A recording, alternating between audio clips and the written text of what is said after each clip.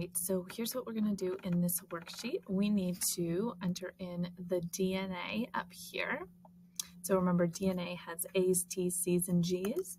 So we're going to go ahead and write in the matching letters. So here I have A with T, T with A, G with C. So we're going to continue to do that all the way across. See how fast I can do this.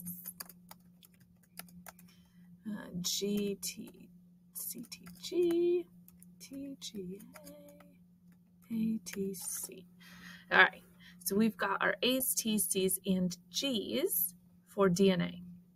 Remember, we're going to take our DNA gene copy now, and we're going to copy it into messenger RNA. So these letters are going to match. The only difference is we don't have a T, we have a U. So A is going to go with, normally we would say T, but we're going to put U, T with A, and G with C. Okay, so this one here, AUG, UCG, ACC, CUG,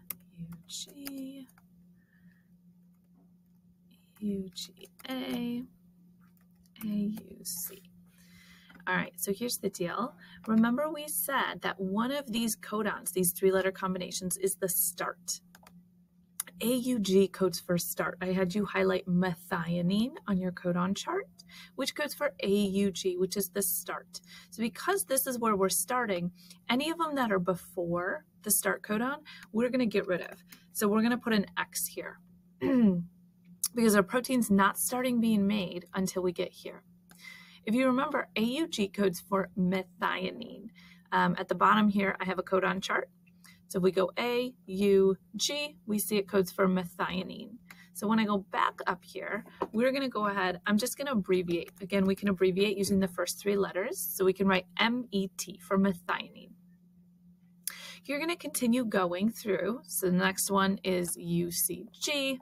So I can look U, C, G, that's serine. So I'm going to abbreviate SER until you get to stop.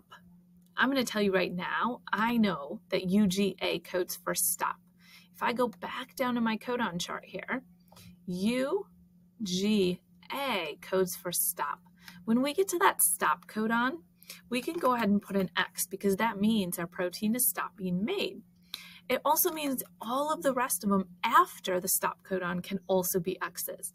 So if in the next example, your stop codon is here, that means you're going to write X's for all the remainder ones. So again, X's before methionine, the AUG. So we always find